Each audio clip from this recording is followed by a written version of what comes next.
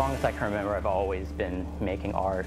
I actually just received some old pieces that my mom had given me, and it was funny to see that a lot of them actually had collage in them from probably 5 and 6 years old.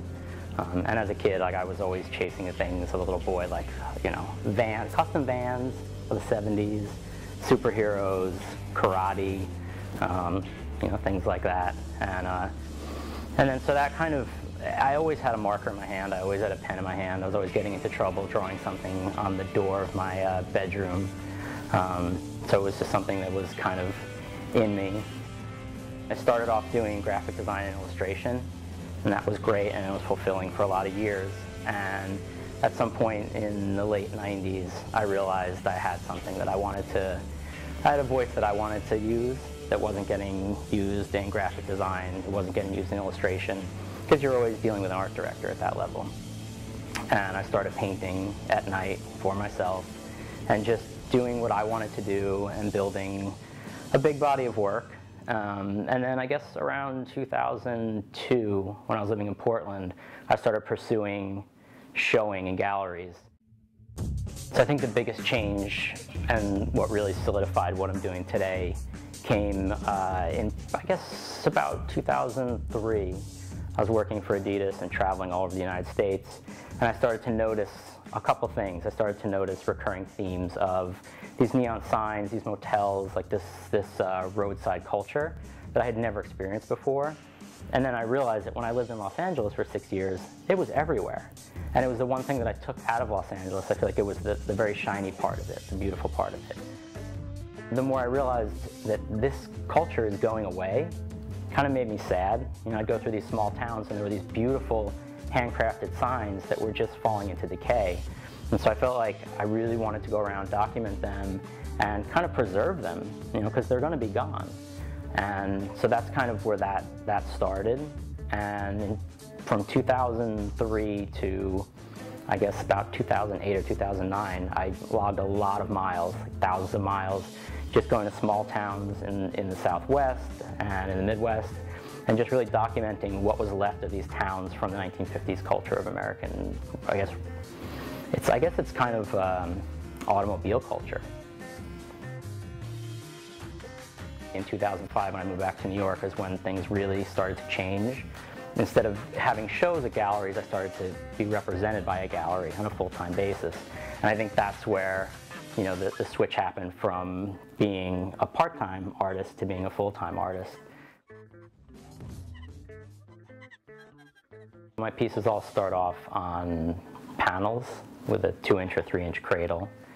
And I build up layers of brown paper bag, and that becomes the base. And then after that, I'll do layers of paint and sort of like an underpainting with different brighter colors.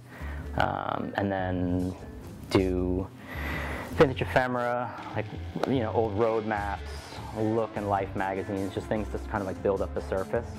And at a certain point when I've kind of pleased the surface, then I'll take sandpaper to the whole thing, and that sort of creates the weathering effect. It sort of gives it a history.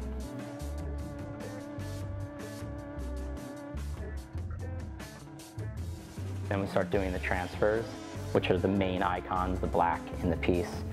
And after that, I'll continue to just collage things in there, little quotes and things to kind of, little tongue-in-cheek things. One of the things that's changed in the past year and a half is that I started including neon tubing into some of the pieces. And I feel like that's pretty significant.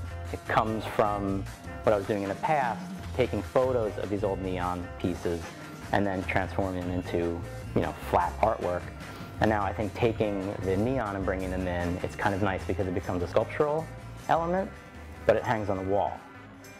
And it makes perfect sense because neon has become American culture.